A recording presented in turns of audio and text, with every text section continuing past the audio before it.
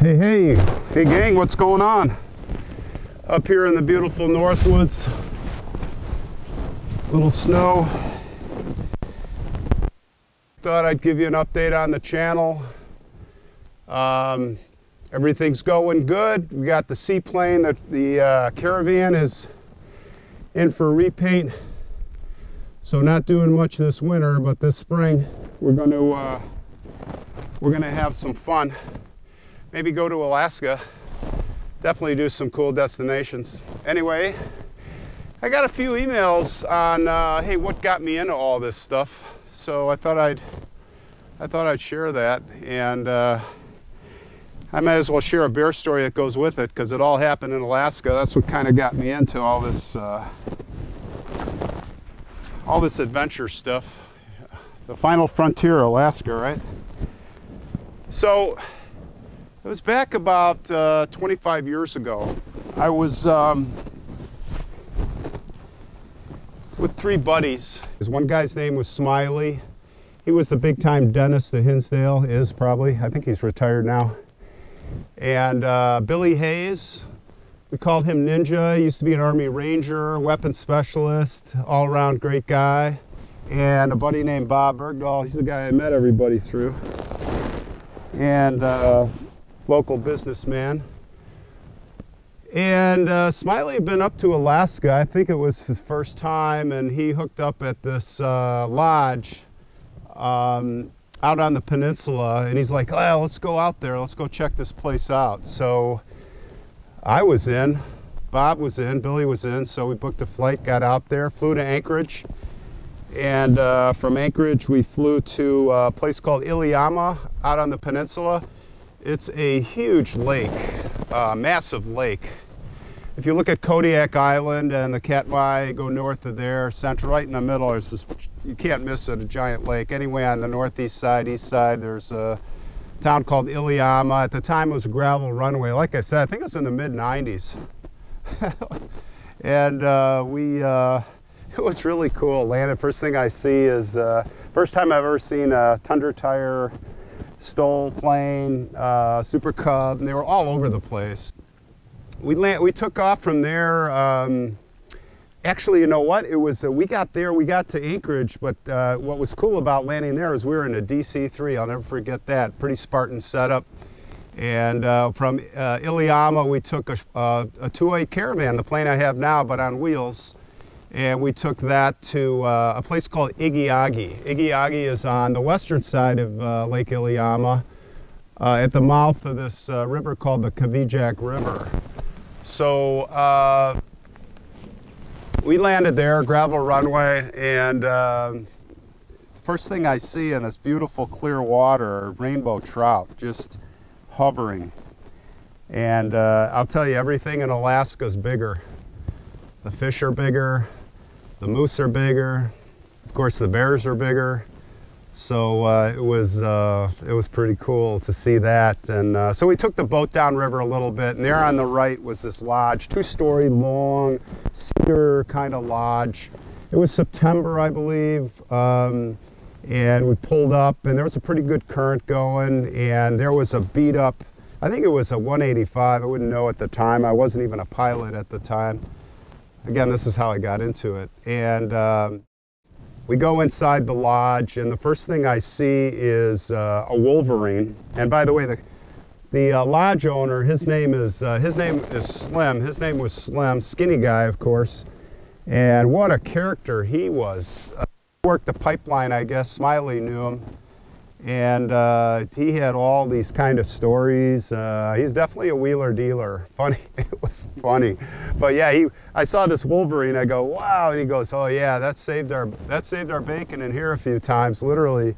Give you an example. Last season, we boarded the place up, came back in spring, opened up, and the kitchen was ransacked, and the dining room, and then it was like where the wolverine was, the carnage stopped. So apparently a grizzly bear got in there, taken the place apart, got to the living room, saw the wolverine, and hightailed it. I guess, well, wolverines are little beasts, as we all know. So we sit down, we got unpacked, all our stuff in. We broke open the beers, and we're hanging out in the main living room. And all of a sudden the door flies open, and these two guys walk in, these young guys. I swear they look like, you ever see, you know, that commercial, that insurance commercial with the caveman? They looked like that, but worse. Their faces were like smashed in, black and blue. It was a real sight. Anyway, what the heck? And they're like, oh yeah, we were in this plane crash last month upriver, and you know, we had a problem and couldn't get in and crashed. You want to go see the plane crash? Everybody's like, yeah. So they all, I stayed back, they all set off, but I heard the thing was really like, how could anyone survive that?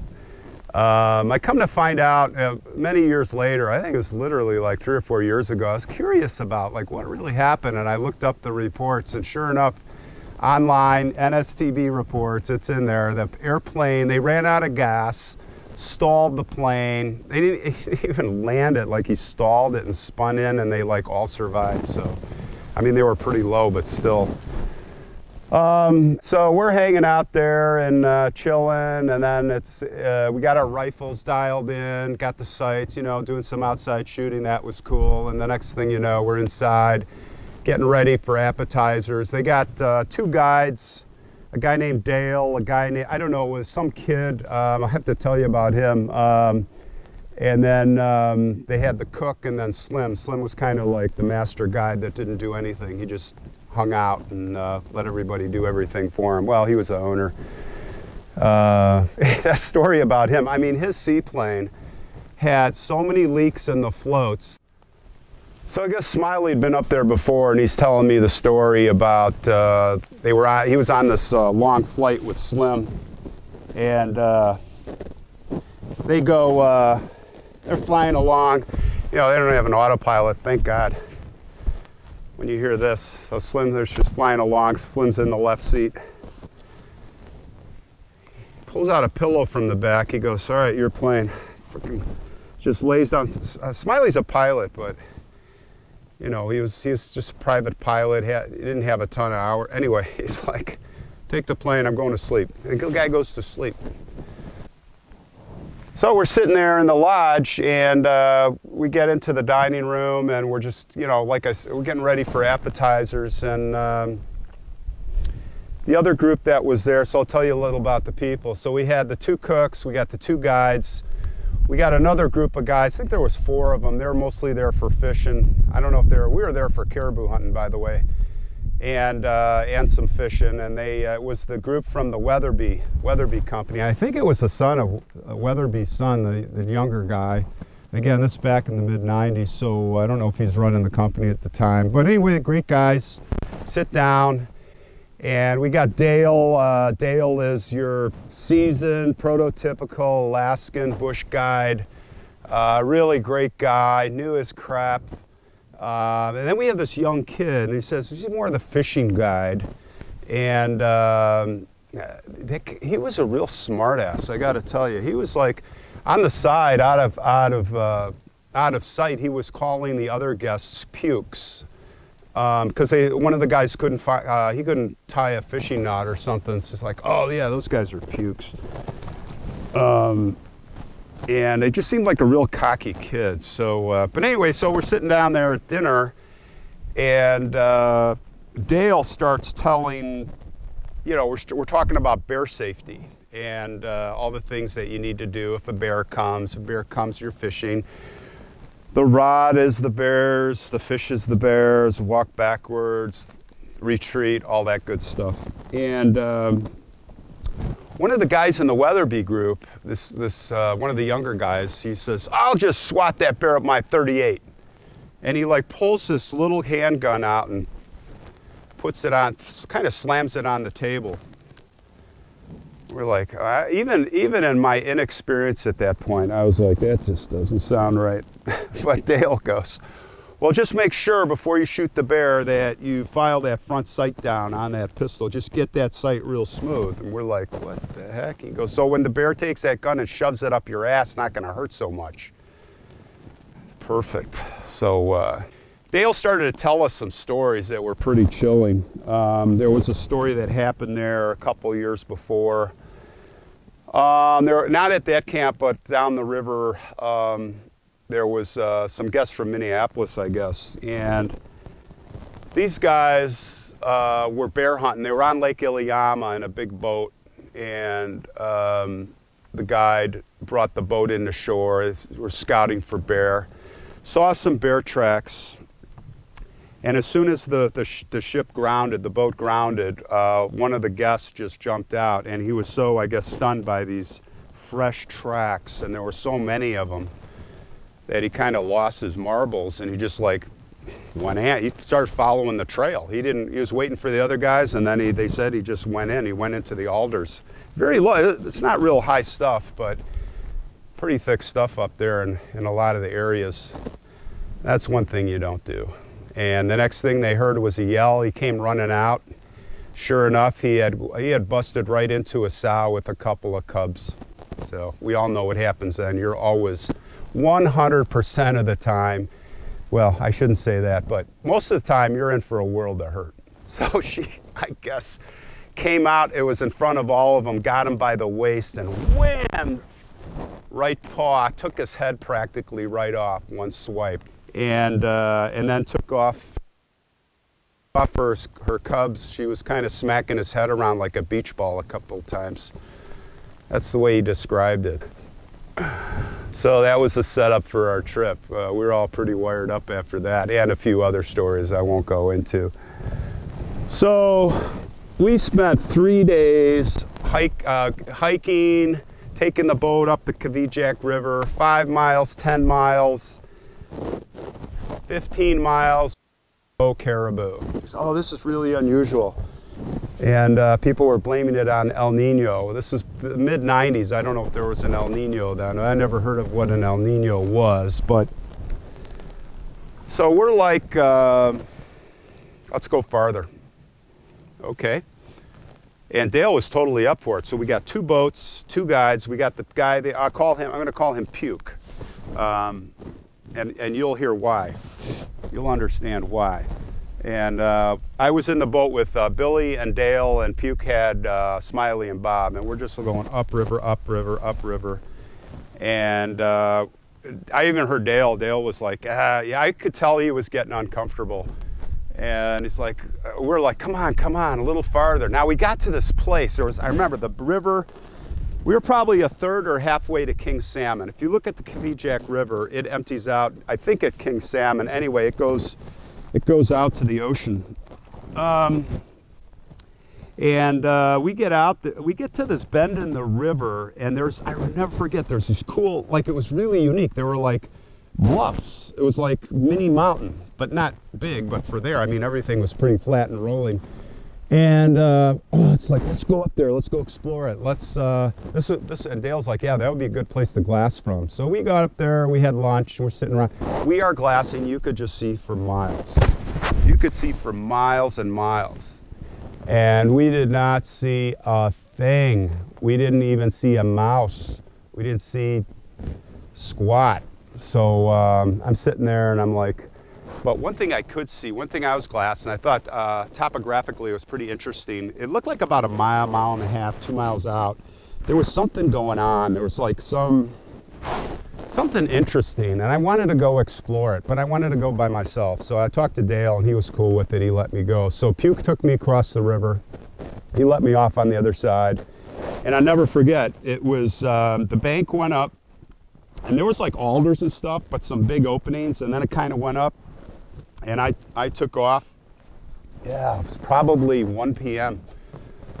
So I started thinking about, Dale was like, only a couple hours and get back. So I got up there and I started hiking. And out there, once you get beyond that, it's just this rolling, these little mounds. And they had some caribou trails here and there. I don't know if they're bear trails or caribou trails. But man, I tried to stay on those as much as I could because it was like hummocks, like ankle twisting, really ridiculous stuff to try and hike through. So I'm hiking along, and I probably got a quarter mile, and I heard a voice behind me. I'm like, And it's Billy. Billy's like trying to catch me. He's all out of breath. He's like, let me come with, let me come with. I'm like, inside I was like, crap, man, I wanted to do this solo, but all right. So we went on, and the first thing, it was funny, we're walking along, trudging along, and there's all these ponds and lakes and muck, and we're just circumventing all this stuff, and all of a sudden we're coming over, and one thing, you do not want to walk with your head down, and you really need to, so you got to watch almost every step. That's why you want to try and stay on these trails, because it's a lot of up and down. You could come to the top of the rise. I kept thinking I'm going to come to every time I came to the top of a rise, I was like, is there going to be a huge grizzly bear? Because this area was like loaded with, they're brown bears, peninsula bears. Probably the only bigger bears are on Kodiak, if they're any bigger.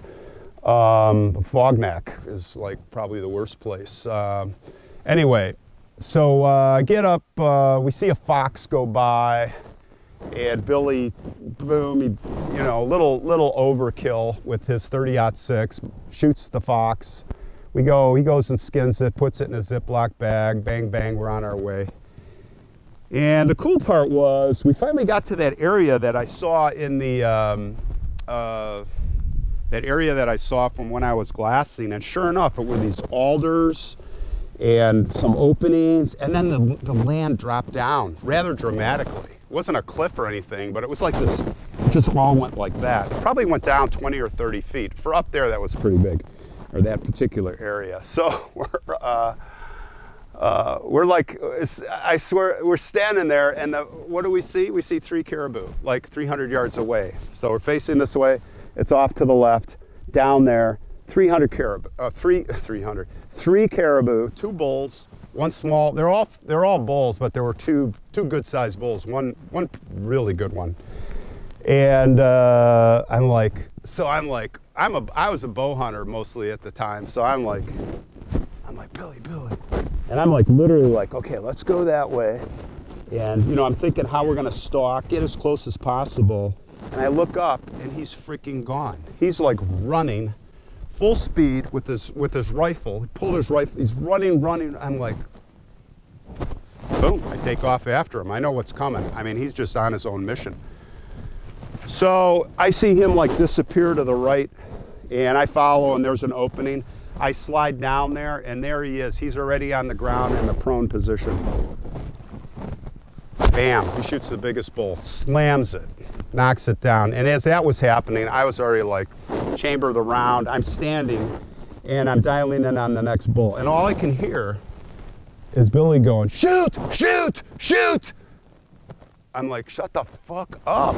So anyway, I dial in on the second bull, and he's moving. He's kind of bewildered, but he's not running. And I put a good shot on him, and he's just kind of, and you can hear the bullet hit. It was like, I saw the, the dust come off the hide. It's all like slow motion. And then you hear the report come back, and it sounds like it took a 2x4 and hit a carpet that was hanging outside. Bam! It's really a unique sound. Any hunter will tell you. Anyway, so but mine didn't go down. He was kind of stumbling along, so I chambered another one, and this turned out to be the bad shot. That turned out to be the good shot, because as it turned out, I found out when we came up on him, I hit him right in the kneecap, and it just took his leg out, so he went down. So by the time we walked up to these things, they were pretty much expired, because it turned out my first shot was a heart lung. And so that was good. So we immediately set about caping these things out, getting the meat out, all the usual stuff. Now, I had never done that before, and I'm totally on my own. And I don't have the right knives. I've got a buck knife, and I think that was all I had. So I'm doing all this with and I didn't know what I was, it was my first time. So I'm taking my time, and I'm like, oh, I want the cape and the horns. I want this chest mount. I'm already like, so I got some of the meat, and I started working on the head. I was like, you know what? I'm not going to screw this thing up. I got the fur up to the kind of the neck area. I'm like, I'm just going to cut the neck off and just take the whole skull and half the neck out with me, which was crazy. Turned out. So there I am. Billy finishes up. He's Mr. Survival. He made a teepee. He couldn't carry all his stuff out, so he made like a teepee. I'll never forget this. and he had his the rest of his meat in there, because he got his caped. He had caped it, so a lot of his meat was there, and he made like a teepee of twigs, and then he put, you know, that survival blanket. It's like tinfoil. I'll never forget. Like he put rocks, and he made this like teepee. Anyway, I was like, all right, get back to the river. Go back to the river, man. It's getting dark, and here, and the whole time there's little squalls coming in. It was just crazy. Yeah, I'm like, get back to the river, get back to the river. I was like, I got to finish up, but go. I was already thinking of the boat, like, we don't want to miss that boat. Like, not that he would leave, but still, you know, it was probably late September, I don't know, but I knew it was getting dark at night. It wasn't like, you know, the sunset type of thing, you know, you see in the middle of the summer up there. So there I am by myself, and I'm just like, I'm looking around, and I'm like, well, I got my Desert Eagle, I got my rifle, I'm good, and I got a boning. It wasn't actually a boning saw. I think it was for cutting brush. Maybe it was a boning saw. I can't remember. But anyway, like I'm like at the neck bone, and I had cut all like this slice, and I'm covered in blood, and I'm like in there, sawing the neck bone, sweating. I remember sweating. And it's just not going through, and it finally getting almost all the way through. It was probably 10 minutes, 5 minutes, I don't know. It probably seemed like 10 minutes. And I'm like, I look at Billy's Caribou, and I'm like, oh, and I was kind of standing up taking a rest, and he left the Ziploc bag with the fox skin. And I walked over there, and I'm like, well, it's kind of a break time. I'll take a quick break. I'll go get it with my stuff. And I walk over there, and I go to pick it up, and I got to tell you, trust your sixth sense, because I had this feeling something was looking at me. And I was going to pick it up. I didn't bend over, and I just kind of went like that. And there was a huge frickin' brown bear 30 yards away, right where that bush is over there. And I was just like, this is not happening. I looked at it and I was like, for some reason I was like, is that a real bear? Is that like a fake thing? Like, this couldn't be real. And where did it come from? How did I not see it? You would be amazed how these animals can, you know, when I was in the Arctic once, I was walking, it was flat, and I always have this habit, especially in the Arctic, is open. I'm like looking behind me every 3 minutes. And I had an Arctic fox sneak up behind me and almost just about nipped me in the calf. It went up against my calf. I was like, what the? So anyway, I'm looking back at this bear, and I'm just like, oh shit. So I turned around and faced the bear, and he kind of started moving to the left. And what was interesting is after that, he was looking at me, but after he saw me see him, and then I started to turn and face him, he moved to he moved this way. And from then on out, he was just kind of slowly moving laterally, and then he turned, then he came back. He would never look at me. He was always just kind of looking around. I think I knew he was after the caribou meat at that point, because otherwise, I did know enough about bear stuff that, you know, the snapping of the jaws and the, you know, the posture that you get from the animals if they're going to attack you. So, but I was still, I got to tell you, I was still scared. And for some reason, I don't know why, I started, I was walking backwards to my caribou, and that's where my rifle was. And by the way, and I don't know why I did this, but I was whistling like I was talking to my my golden retriever, like, hey boy. I don't know why I did that, but I did that. And I'm not here to tell you that's what to do. I'm not even here to tell you that that worked. I wouldn't do anything different because I'm here, but that's what I did. And maybe it calmed the bear down or let him know I was aware, I don't know. But I was walking back and I remembered, oh, I got my Desert Eagle. You know, I got my Desert Eagle with me. And I didn't know at the time, you don't shoot bears with pistols. Now, Desert Eagle, you know, and I don't carry this thing around, but the Desert Eagle is a pretty big gun. This is a 50 caliber Desert Eagle, semi-automatic. It'll really put a hurt on just about anything you shoot, but you do not want to go shoot bears with any pistol. And I see guys out there in the woods, they've got 45 caliber, I got my Glock, I'll whack that bear. Let me tell you, you're not going to kill the bear. The bear might die a day or two later, but you're just going to piss that thing off, and you're going to be dead way before that. So thank God, and I didn't really know. I had my Desert Eagle, and it gave me a little more courage, I guess. But walked back to my Caribou. The bear didn't move in, and got my Caribou, and got my stuff. And I was like, this bear's not getting this cape. And I took those horns and I just like twisted it. I knew it wasn't much left, and I just broke that last part of bone and pulled that off. The worst part was I had to pick up my rifle. I had to get my backpack, which had all kinds of crap in it, and I had some of the meat. And then I had to pick up that caribou head. So with all that stuff, I had to get on my knee and get on the ground. I'm watching the bear, and I had to get that thing on my back. I was like, how am I going to make it out of here with this? But at that point, I was actually more focused on the bear. So just started walking backwards, and I walked backwards all the way up that hill. The bear did not move in. He didn't move much. He was just kind of moving laterally. Got out of sight, and I just, as fast as I could, down that rise into the tundra, I hauled my ass back. And it was getting dark at that point. So I was feeling a lot better. I got my cape, I owned my stuff, but my back and legs, after about a mile of that going back it really started going. And I remember talking to myself, this is another weird thing. I mean, I was in shape. I was doing triathlons. I was in my mid-30s. And, I wasn't, the best, the biggest big-time athlete, but I was in decent shape, and my legs were like ready to give out.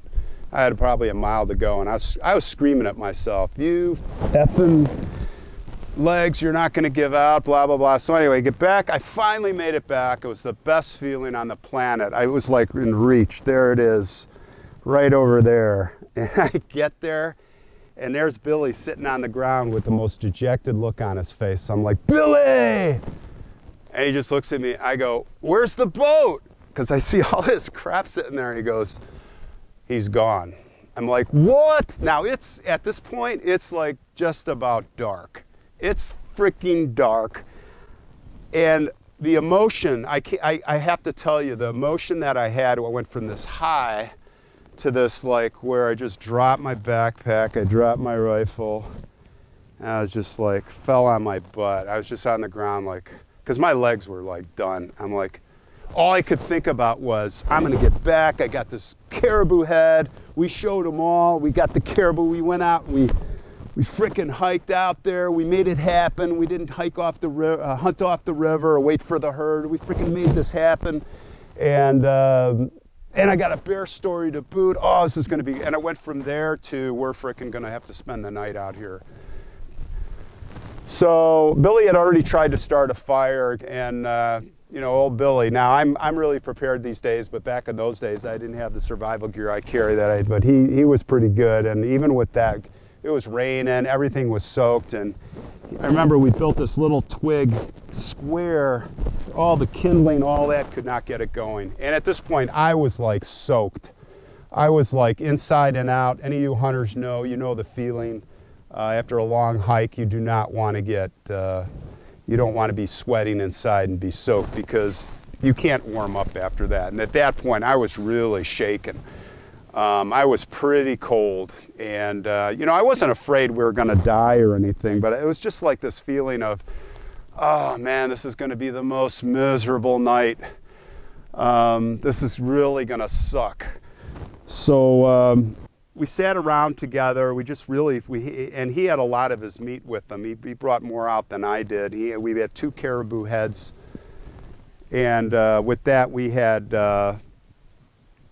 bears all around us within probably 30 minutes. And we could hear them, we couldn't really see them. Now it was fully dark, it was raining.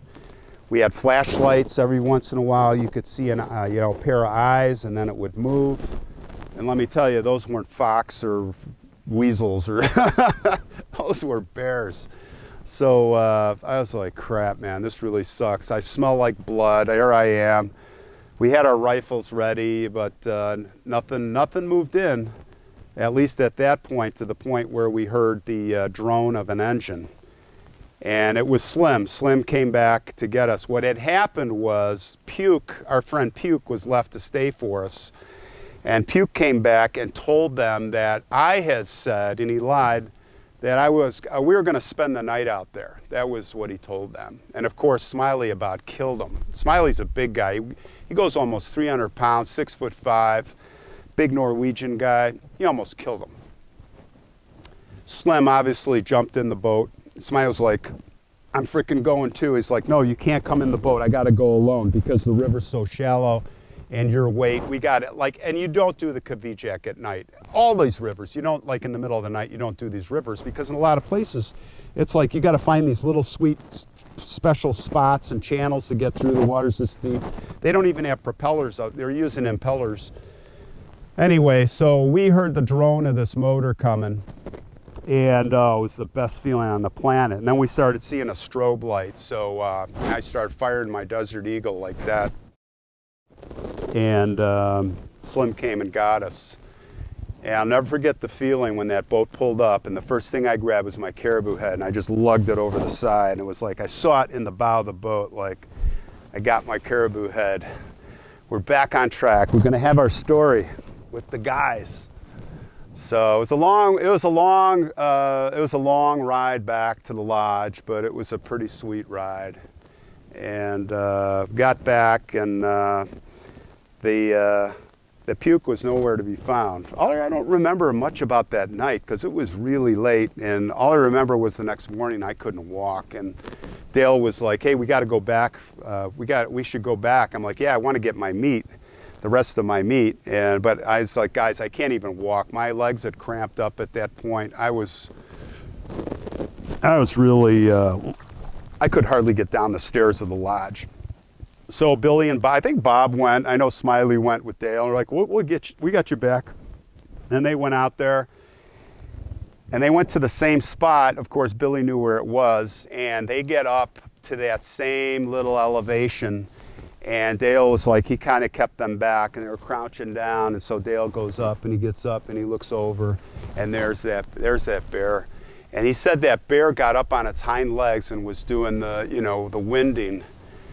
And Dale said it was a big bear. And Dale, he got back down, crawled back, got to the guys. He goes, we got to get the fuck out of here, like right now.